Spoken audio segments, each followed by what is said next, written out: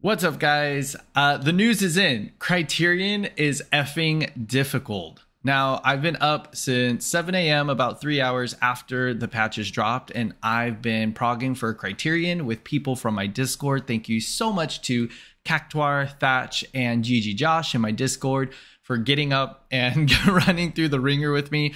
This dungeon is mind-blowingly difficult, the normal. We've been doing it for about 4 to 5 hours now, and we can't even really get past the first boss. It hits so hard. The mechanics hit really hard. There's a lot of mechanics. There's a lot of personal responsibility. There's a lot of split-second decision-making that really is important to the party and knowing where to move each of the mechanics.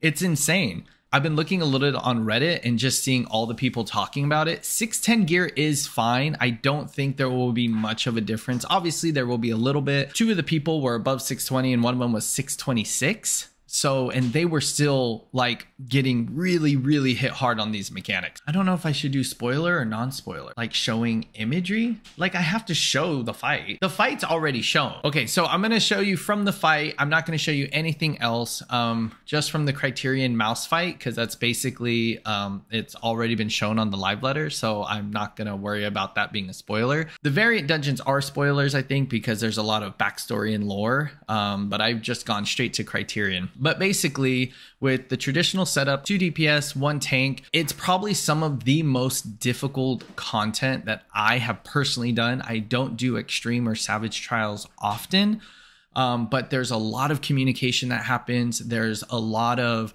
call outs that happen. And I couldn't imagine doing this even with a guide queuing in.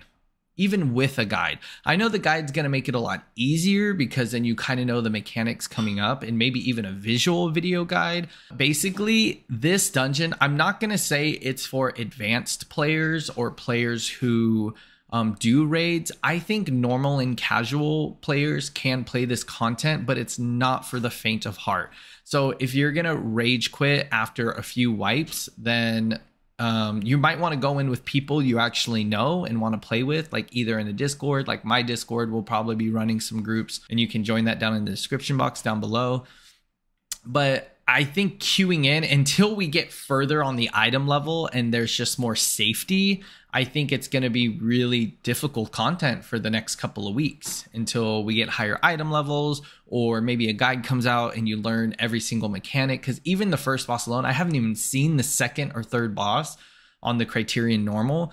Just the first boss is like took in 4 or 5 hours, which is always true for when a boss comes out or when new content comes out. Even just like thinking in the future, like looking at other pieces of content, you out level it pretty quickly. This one, I just don't see you out leveling it as quickly as some of the previous content. Comment down below if you've done Criterion. I'm loving it. I think it's so much fun, and it's so nice that it's just with 3 other people. So you're not having to deal with 7 people for like trials or savages.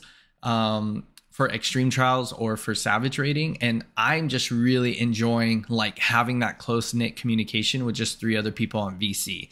Again, I'm sure we'll be able to do this queuing at one point, but I would really go with a preformed party as my personal recommendation, because you can learn a lot quicker when you can talk on voice chat and be able to like explain what the mechanics are or what you saw in each of the mechanics.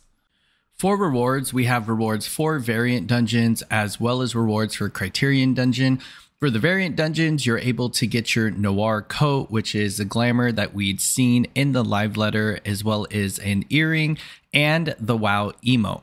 For Criterion Dungeons, you're going to get a different currency, which is going to allow you to get that Archon throne, and you're going to be able to get the basic materia, orchestration scroll, and just kind of the regular things you can get from hard content.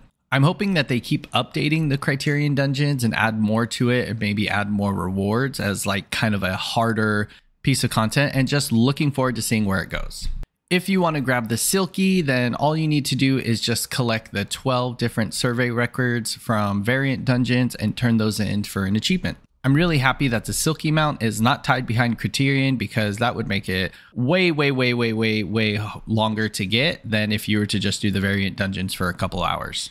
I think a lot of raiders are going to enjoy this content. It's so challenging. And I just really like to know what your guys' thoughts are about this content. I'm obsessed. I'm absolutely loving it. It is so difficult. I'm looking forward to putting out more content and videos about the Criterion and Criterion Savage. I am going all the way through. I want to make it and beat Savage, but I think it's going to take some time, and I think it's going to take a dedicated static. So dungeon statics, like I said in my earlier video, I think are going to be a thing, especially for this Criterion and Criterion Savage.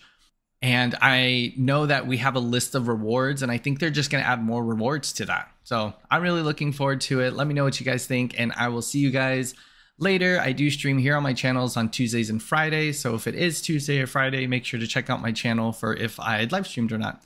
I hope you guys all have a wonderful patch 2.5. And if you want to watch more Final Fantasy guides and tutorials, then you can click here.